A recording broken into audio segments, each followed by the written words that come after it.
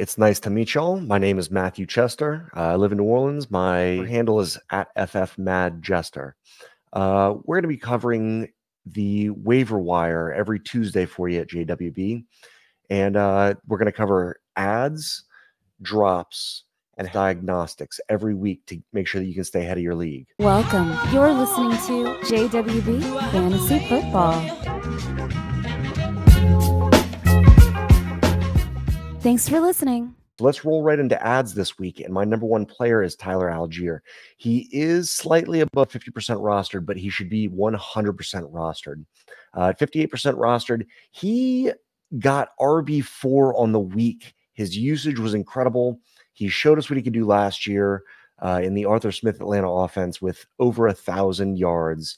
Arthur Smith is terrible for fantasy pass catchers, but what he loves to do is run. He's a grinder. He's an old head coach.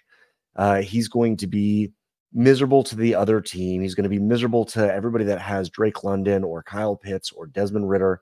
But what he's going to be good for is running backs. And we see that in Bijan, and we saw it again this week in Tyler Algier. He should keep seeing the volume that he had today. Is 15 rushes for 75 yards. That's 5 yards a pop and 2 touchdowns on the ground. He also caught all 3 targets for 19 yards and got almost 25 PPR fantasy points. This guy would be my number one priority on waivers if he's available in your league.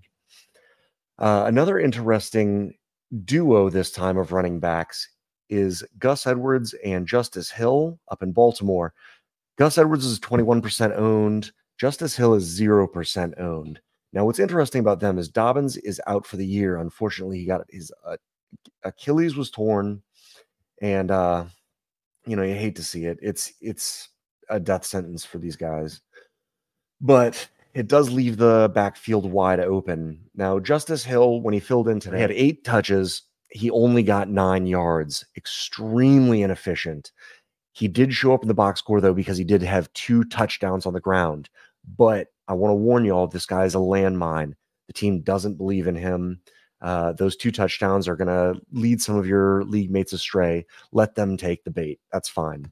Now, Gus, I do like a lot. He's in his 6th year, all with the same team up in Baltimore because the team loves him. They re-signed him over and over, and he's got a career over 5 yards per carry.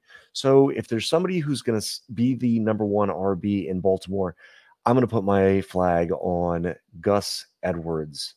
Another duo, we're going to switch over to wide receiver. A duo that was really interesting behind an injured stud is Puka Nacua and Tutu Atwell. They're the wide receivers for the Los Angeles Rams with Matt Stafford. Puka is only owned in 11% of leagues, and Tutu is owned in 7% of leagues. Now, Puka is probably going to be the person that most people go after because he was a stud. He put up 21.9 PPR points with 10 catches on 15 targets, and Tutu got 6 catches on 8 targets for the same exact 119 yards. Tutu got almost 18 PPR points. So, look, Cooper Kupp is going to be out for at least 3 more weeks. These guys will be usable if you're in trouble at wide receiver. It happens. These guys are going to be usable for at least 3 more weeks. And who knows what's going to happen with Cooper coming back. He's hitting that age cliff. It's a soft tissue injury with his hamstring. We're just not sure on the timeline. And these guys are fine fill-ins for right now. Another pass catcher in tight end, Hunter Henry up in New England. He's only owned in 7% of leagues, but he was the tight end 1 this week.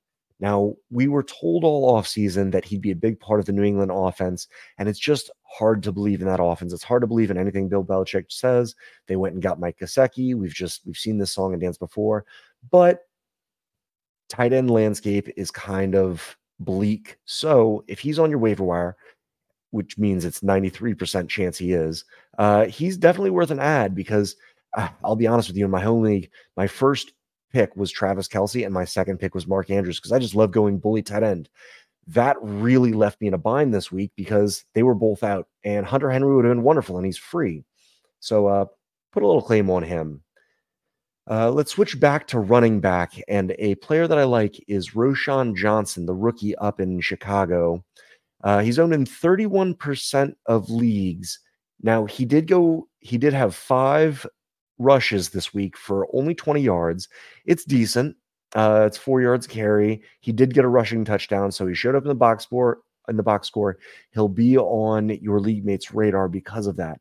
But what I really like about this player is he had 7 targets. He caught 6 of them, and he got 35 receiving yards.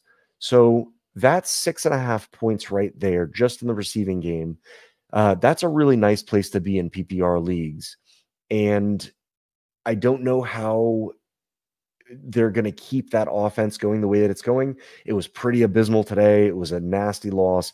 It's probably got some people reeling on their early round picks for Justin Fields, but his ADOT today was like under 5 yards. It was really ridiculous. And as long as that's the case, Roschon Johnson should keep seeing the looks that he's getting. That's a nice place to be. So for now, Roschon's a nice little add too. We can switch over to another running back. That's Rams running back Kyren Williams, not Cam Akers. So Kyren Williams is owned in 6% of leagues. He's a pretty forgotten about guy. It's a pretty nasty, like just uninspiring offense. But they did well today. Kyren Williams had 15 rushes for 52 yards. He did have 2 touchdowns. If you do the math on that, it's only 3.5 yards per carry, which is not great, but a touchdown here and there can save you. He's not a priority of mine. The thing that really stands out in this game is that Cam Akers had 22 carries for only 29 yards. So that's unsustainable, and somebody's going to have to step up in this backfield. I don't know if it's going to be Cam Akers. I don't know if it's going to be Kyren Williams. It might even be rookie Zach Evans, but there are better options on waivers than any Rams RB right now. I'm going to finish this with another receiver in Zay Jones. 16.5 points this week, wide receiver 17.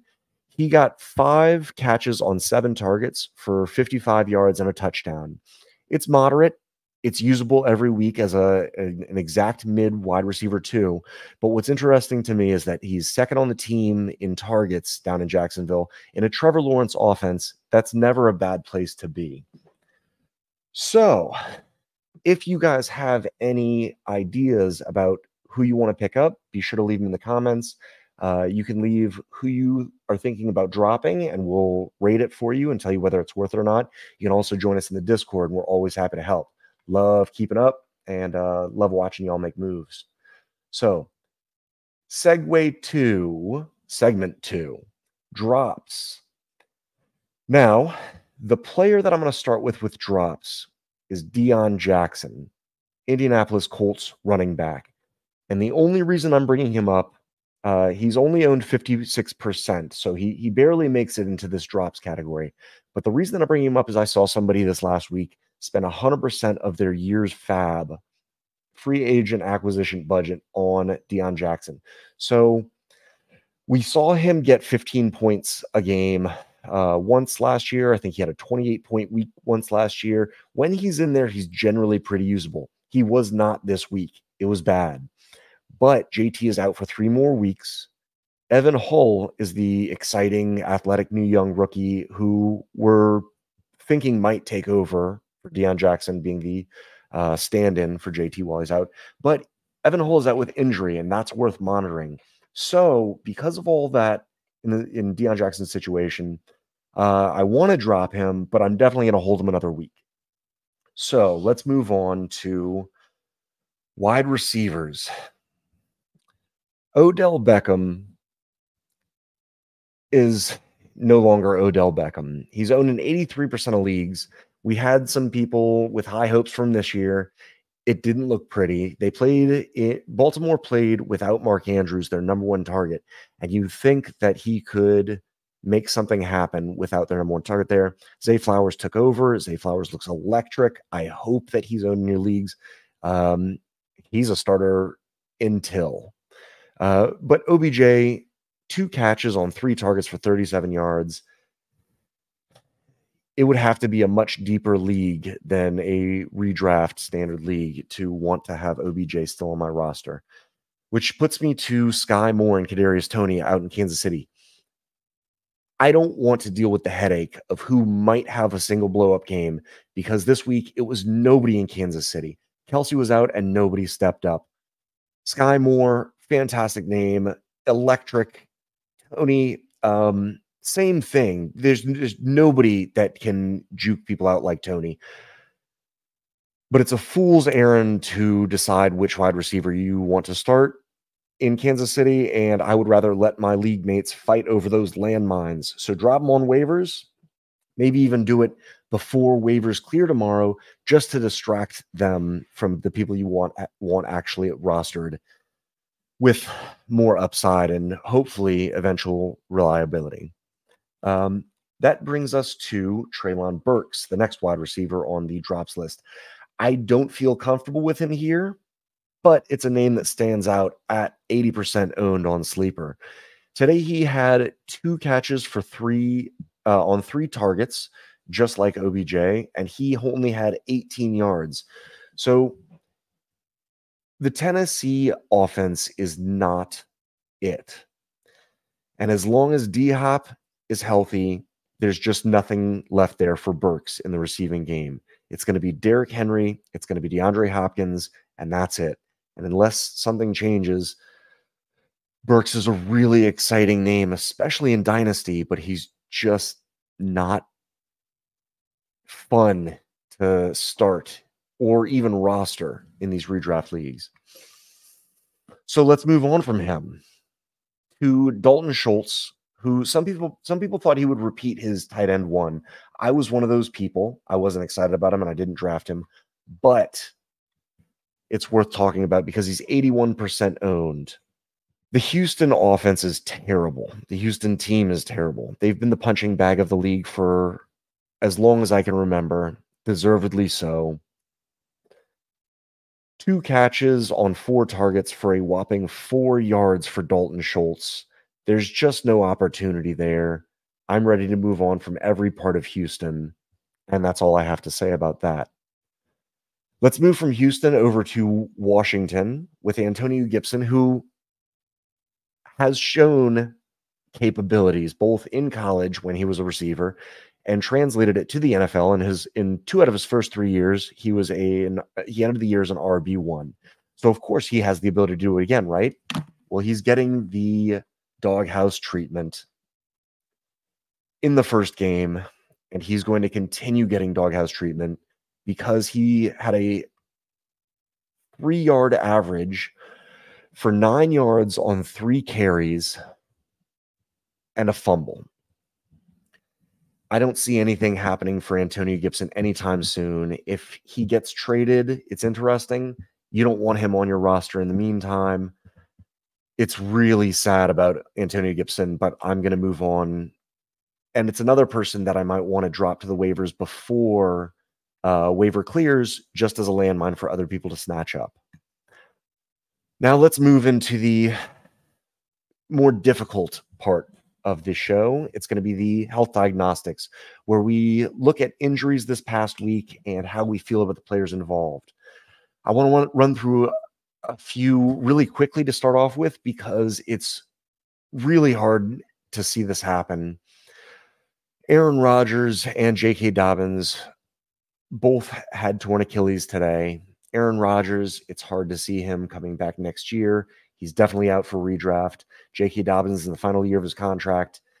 It's tough seeing what they're doing to running backs these days, as far as leaving him for dead. And in the final year of his contract, J.K. Dobbins is droppable in redraft, and you just want to get out of him in Dynasty any way possible. Not much more to say about those guys. Bless them. Give me your thoughts. As far as their backups, we've talked about Gus Edwards. We've talked about Justice Hill.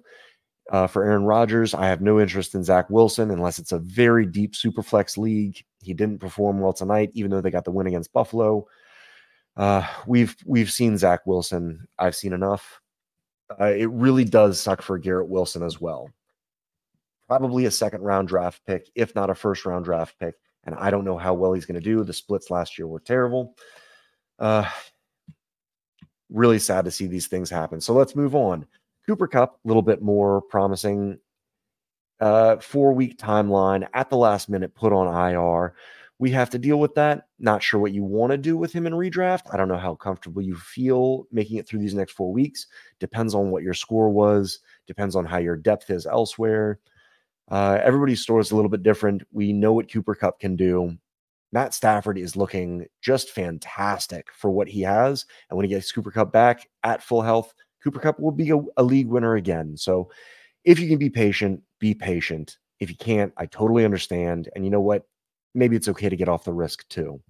So status for next week, injured reserve, out for 3 more games at least. Travis Kelce does not have that same IR designation. He was a last-minute cancellation for the game. And what happened with him was the week before week 1, he hyperextended his knee. It was a bone bruise, so it's probably looking like a week or 2. Definitely worth monitoring. He's getting older, so it's a little bit worrisome. He avoided anything terrible, but keep it in mind that I think he's 34 years old right now. Also keep it in mind that he's a league winner. So, just depends on your tolerance risk and what you can stomach. Speaking of tight ends, a player that I want to talk about in the injury section is Zach Ertz, the unsexiest tight end over the last 7 years, who continues to be a wide receiver 1. The reason we're bringing him up is because he had an injury midway through last year. And honestly, at his age, I didn't think that he'd be coming back maybe at all. Definitely not this early, week 1. And I don't know why he wants to keep playing for Arizona, but he's a culture fit. I think he's worked with the coaches before and with Jonathan Gannon over in Philly. So Jonathan Gannon probably wants to keep him around while he's, getting his feet wet as a new head coach. And Zach Ertz is probably going to be a staple. He showed that this week by leading the Cardinals in targets and receptions. It's just amazing to me that he's right back in it so soon after an ACL in his 30s for a team that we think are just trying to blow it up and rebuild for next year. But he's a viable weekly starter again, and he's only 11% rostered. So I missed him in the ads column, but Zach Ertz is a huge ad right now. Go get him. He's free. Let's stick with tight ends and go to Darren Waller. This is another little bit of good news with his injury. He came up with a hamstring designation a few days before the game, and as all the tight ends were just falling by the left and right, Darren Waller somehow made it to game day and played. Looks good for him to play next week. He unexpectedly played this week, and he paced all New York Giants pass catchers in receptions and yardage. Sadly, that means that he tied for 3 catches on five targets, and he led all receiving with only 36 yards. It's really gross. New York's not going to get blown out 40-0 again. It's a freak occurrence. Darren Waller's still good. He's healthy for now. Ride the roller coaster. Don't panic on Darren Waller. One last player that I want to end on for Monday Night Football is Breece Hall, returning from injury, also returning from a midseason ACL tear in October. We can rejoice. This guy looks fantastic. 10 carries for 127 yards. The first play of the game, I got chills. The first play of the game, 26-yard carry. His next rush went for 83 yards. This dude's back. It's crazy, and he's just going to get better. So Breece Hall, we're going to end injuries on Breece Hall because thank goodness there are things to be happy about. He also had a reception for 20 yards. But I hope y'all enjoyed the show. That's pretty much it. You can always get in on constant conversation and ask any questions you need to. Get in the JWB Discord. You can join the Patreon, get in-depth responses, personalized responses. Personally text us to all start sit for less than $1 a week. There's also a clips catalog on our website. Take on every player, organized and hyperlink for ease of search. You can look for us on Twitter, all things JWB. We'll keep you up to date. We'll smoke your league, give you all the info you need to know. It's at JWB_FF on Twitter. You can follow me personally at FFMadJester. Like and subscribe for daily full episodes and player clips galore. Now, here's the outro. Thanks for following, guys.